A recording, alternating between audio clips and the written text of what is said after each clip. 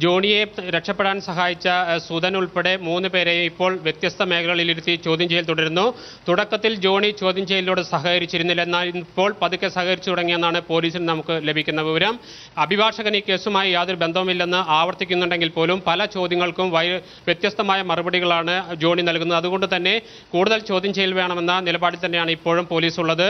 ഇന്നലെ രാത്രി 11:30യോടെയാണ് മംഗലം ഡാമിനടുത്ത് ജോണിക്ക് കൂടി പങ്കാളിത്തമുള്ള എസ്റ്റേറ്റിൽ നിന്നും ജോണിയെ രഞ്ജിത്തിനെയും പിടികൂടുന്നത്. പാലക്കാട് സ്പെഷ്യൽ ബ്രാഞ്ച് പോലീസിന് ലഭിച്ച രഹസ്യവിവരത്തിന്റെ അടിസ്ഥാനത്തിലായിരുന്നു പ്രത്യേക അന്വേഷണ സംഘം അവിടെ എത്തുകയും ജോണിയെ ഉൾപ്പെടെ പിടികൂടുകയും ചെയ്തത്. ഏതായാലും അന്വേഷണം പുരോഗമിക്കുകയാണ്.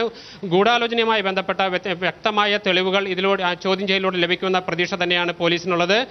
അതോടൊപ്പം തന്നെ ഈ കേസുമായി ബന്ധപ്പെട്ട ശാസ്ത്രീയമായ തെളിവുകൾ ശേഖരിക്കുന്ന തിരക്കിലാണ്. മറ്റു പല സാക്ഷികളെയും ഈ കേസിൽ ഉൾപ്പെടുമെന്ന വിവരമാണ് ഇപ്പോൾ പോലീസ് നൽകുന്നത്. ഈ കേസുമായി ബന്ധപ്പെട്ട പണമിടപാടുമായി ബന്ധപ്പെട്ട മറ്റു പലർക്കും ഇതിൽ പങ്കുണ്ടെന്ന സംശയം ഇപ്പോൾ പോലീസിന് ഉയർന്നിട്ടുണ്ട്. അതുകൊണ്ട് തന്നെ കൂടുതൽ പേരെ ചോദ്യം ചെയ്യാനുള്ള ഒരുക്കത്തിലാണ് പോലീസ്. ഇപ്പോഴും ജോണി ഉൾപ്പെടെ 3 പേരുടെ ചോദ്യം ചെയ്യൽ തുടരുന്നു.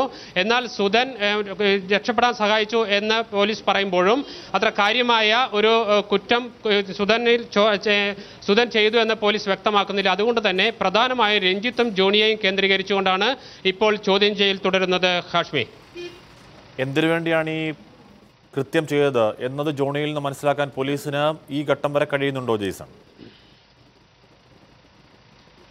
ജോണി എപ്പോഴും ഉറപ്പിച്ച് പറയുന്നത് പണമിടപാടുമായി ബന്ധപ്പെട്ട തർക്കമാണ് ഇത്തരത്തിലുള്ള സാഹചര്യത്തിലേക്ക് എത്തിയത്. എന്തിനാണ് അഭിഭാഷകനെ വിളിച്ചെന്ന ചോദ്യത്തിന് ചില നിയമോപദേശങ്ങൾ അഭിഭാഷകങ്ങളിൽ തേടാറുണ്ട്. ഈ സംഭവം ഉണ്ടായപ്പോൾ ഇത് സംബന്ധിച്ച നിയമോപദേശം തേടുക എന്നതായിരുന്നു പ്രധാനമായി ഉദ്ദേശിച്ചത്.